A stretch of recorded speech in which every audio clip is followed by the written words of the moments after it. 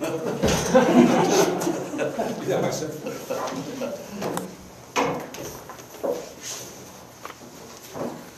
I had all this done before. Toastmasters and Toastmasters. Start over. We don't have any honored guests, well, I guess we do. Toastmasters, honored guests. Been excited to be able to share a little bit about Baden Powell. This week is Boy Scout Week. And so I signed up way back in December thinking I can do that this week. I've been reading a book called Baden Powell, The Wolf That Never Slept.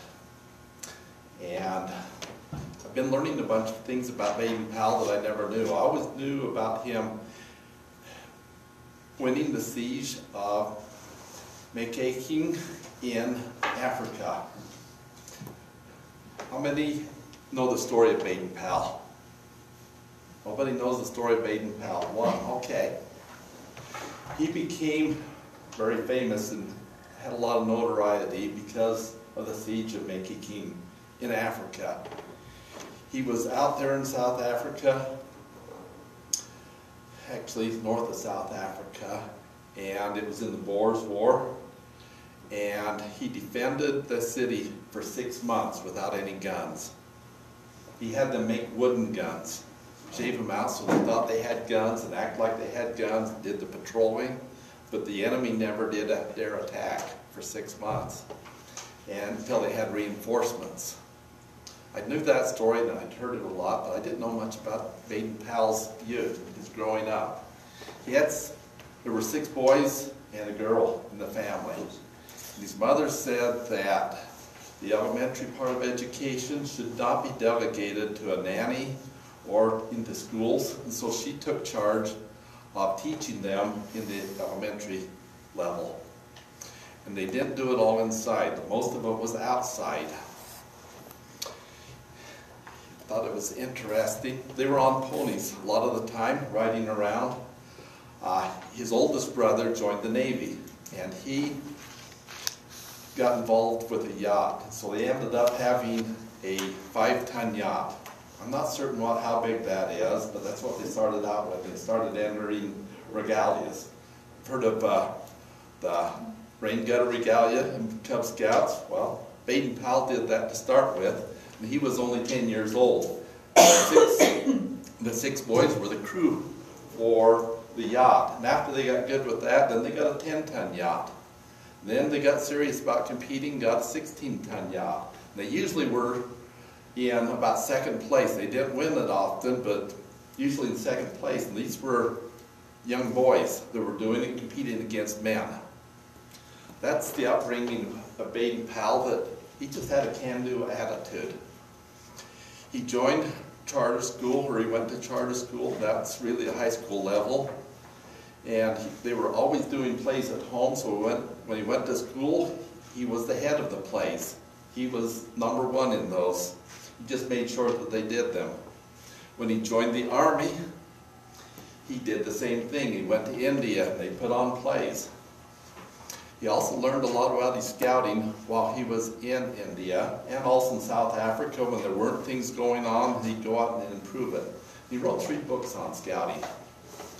And one of those he published was Got Back to England. Well, and it was published in England, the boys started reading that. And it was really about Army scouting. When he got back from South Africa and went back to England, he saw the boys out practicing the military scouting. He said, that's not what boys should be doing. So he wrote a book called Scouting for Boys.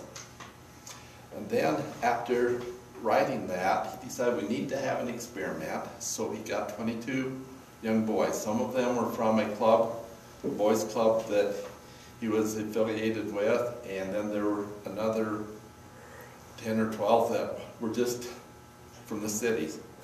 And he put them all in uniform. He gave them tents and divided them up into patrols. And this was his great experiment, is to find out if these leadership principles would work for boys like they did in the Army. And to be able to develop leadership in the boys, he got a patrol leader and a senior patrol leader. They went out there for a week onto Brown Sea Island.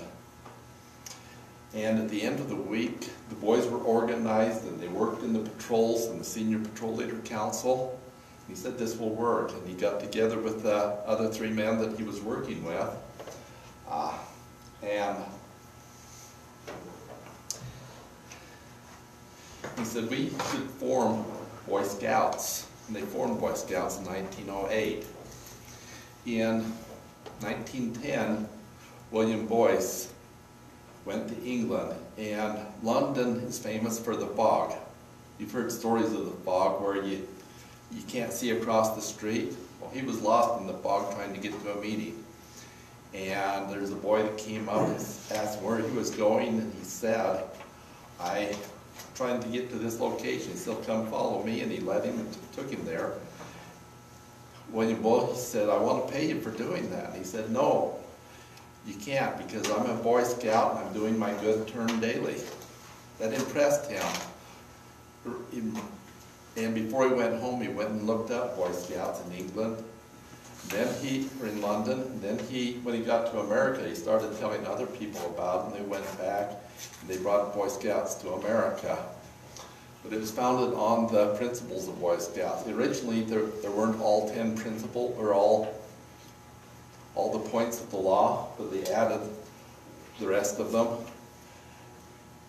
a little later on. But it was founded on the patrol method, outdoors, adult male association, the uniform, the 7 methods of scouting. As a result, there's been millions of boys who have been influenced by Boy Scouts, all from one man having a vision and saying we can influence it. And just give you a challenge that you can see an opportunity, prepare yourself so when that opportunity is there, you can step up and raise and change the world by doing that. Mr. Toastmaster. Great job.